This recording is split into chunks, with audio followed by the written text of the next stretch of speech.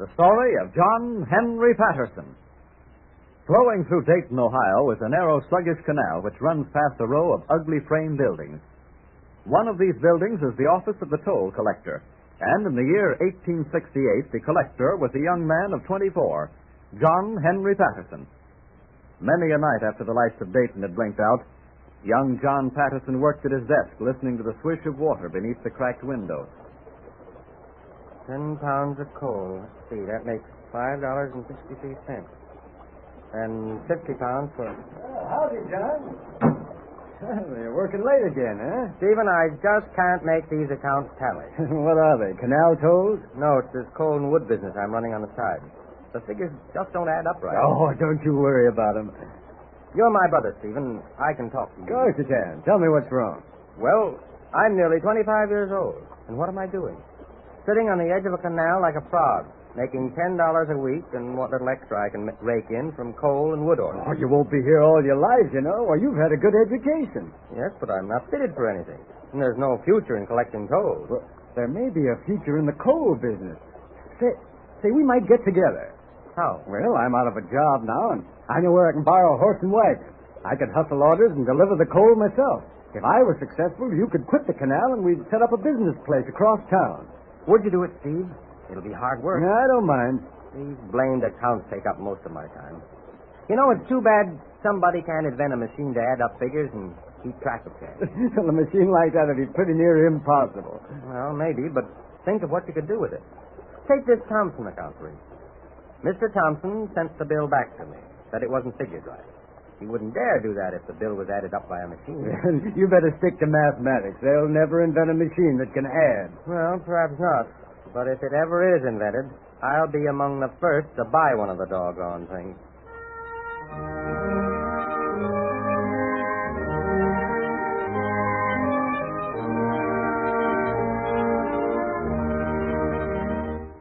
The Patterson brothers entered into partnership, but it was 6 years later before John Patterson left his job on the canal. Then, for another 8 years, the brothers labored at their coal business, becoming the leading retail merchants of Dayton. It was on a May Day in 1882 that John Patterson came to the turning point in his life. Now, John, what on earth do you call that contraption? It's a cash register, Steve. A firm here in town makes them. Well, what's it for? Well, you see these keys? Uh-huh. Whenever a clerk makes a sale, he presses one of them down, registering the amount. The machine punches a hole into a roll of paper. Then, at the end of the day, you add up the number of holes for each amount and compare it with the cash in the drawer. How much you pay for it? $50. What, John, are you crazy? $50 for this? Well, we've been losing a lot of money lately.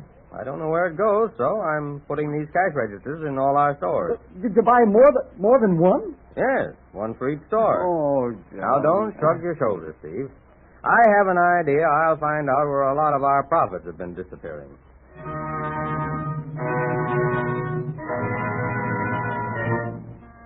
Well, Mr. Jones, the paper on the register tallies up with your cash exactly. I'm glad to hear that, sir. How long have you been with us, Jones? About 6 months. And how long has it been since we put in these cash registers? About 3 months. And every night for 3 months, your cash is balanced up exactly with the register? Yes, Mr. Patterson. That's all I wanted to know. Jones, you're fired. But, sir, if my cash is balanced up exactly... You weren't smart enough to get away with it, Jones. Your accounts tallied too well. They were too perfect. You made no allowance for human error. The cash register's a machine, but a man isn't. A man's bound to make mistakes. But you can't prove... I can prove that you've not been registering all the sales. You've been counting the cash at night and working the register to balance with the amount. I've had a detective watching you for the last 5 days. Oh, sir, you won't send me to prison. No, but you'd better start traveling, because you won't get another job in Dayton. And at the next place you work, make sure that they don't have a cash register.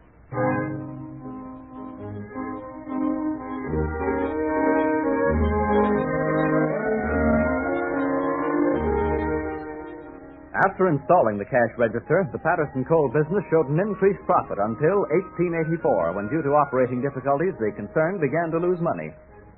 John H. Patterson sold out and emerged with $16,000 in cash. Remembering the invention that had saved him hundreds of dollars, Patterson purchased a national manufacturing company, producers of the cash register. But the very next day, at the home of the company's former owner, George Phillips. Mr. Phillips, I've been thinking a lot about the contract I signed with you last night, and You want to back out, eh, Patterson? I'll give you $100 to consider our contract annulled. I'd take the cash register business off your hands, but since you like it so well and believe it has such a great future, I don't like to deprive you of it. Sorry, Patterson. A deal's a deal. I'll give you $500. Nope. I'm too glad to get out of the business. What would you say to $2,000? $2,000 if you'll tear up the contract. Look, if you were to hand the cash register business back to me and say, George, I'll make you a present of the stocks, I still wouldn't take it. Sorry. All right, then. I'm going into this business, and I'm going into it right. I'll make this thing a success if it takes every penny I have. And you're the gentleman that's going to be sorry.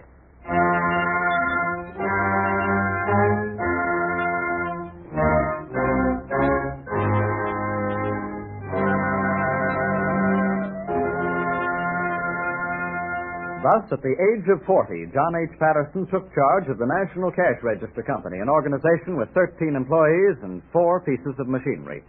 Slowly, through incessant advertising, the company began to expand, and the machine was gradually improved by new patents.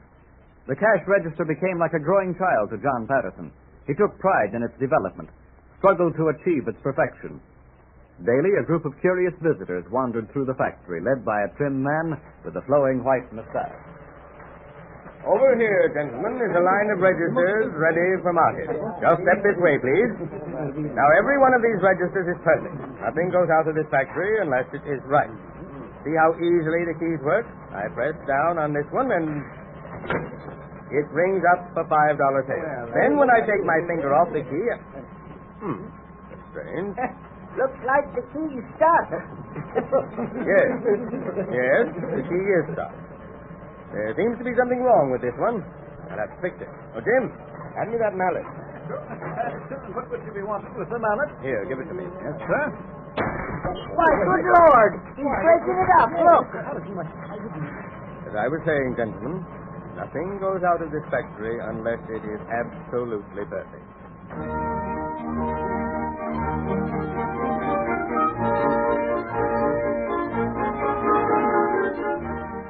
For years, nothing went out of the National Cash Register Company that was not absolutely perfect. But in 1894... Yeah, Mr. Patterson, we are returning 300 of your cash registers, and sorry to say the machines have not proved successful. Regretfully, Henry... It's a great disappointment that we're returning 400 of your cash registers. Evidently, you have not perfected the apparatus.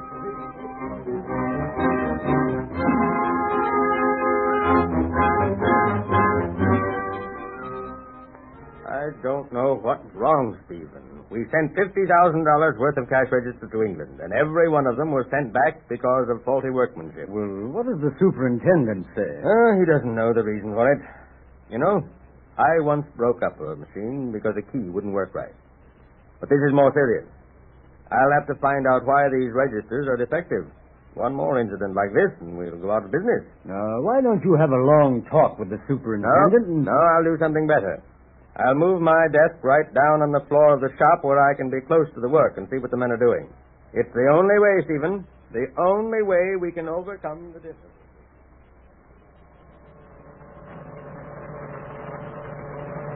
Listen, Conway, as man to man, I want to ask you a question. What's wrong with you? Well, Mr. Patterson, I hate to say this, but the factory's too dirty for a man to do his best work in. Is that all? Drinking water's bad, and most of the men don't have lockers. And also, if there's only a decent place around here where we could eat lunch. I'm beginning to understand now. Oh, I ain't complaining, sir, but we can't work as we ought to in conditions like this. From now on, things are going to be different. I'm going to clean up this factory, put in larger windows, and give you men a comfortable place to work. Thank you, sir. I've been blaming the men for these defective registers. It wasn't your fault. It was mine. I paid $50,000 for this lesson. I'm beginning to believe the lesson was worth it.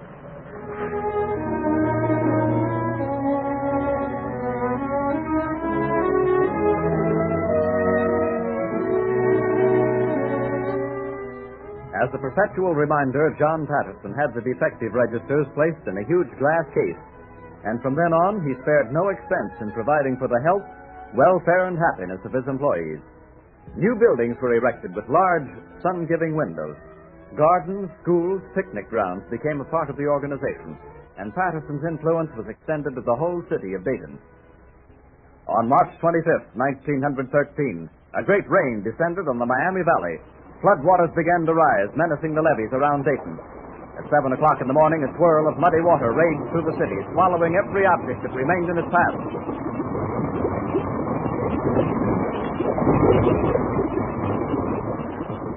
But on the high ground above the city, a group of clean, well-lighted buildings offered refuge to the homeless, food to the hungry, and medical care to the injured. Gentlemen, I have been expecting this flood.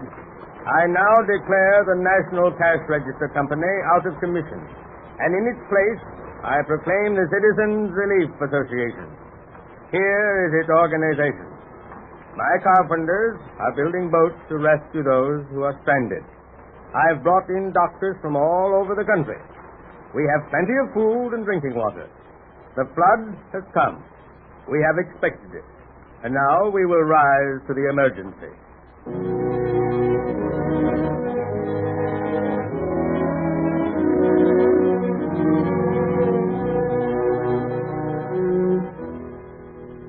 In the black, flood-swept year of 1913, John H. Patterson spent over $1 million in aiding the stricken city of Dayton and entered it as operating expenses in the books of the National Cash Register Company.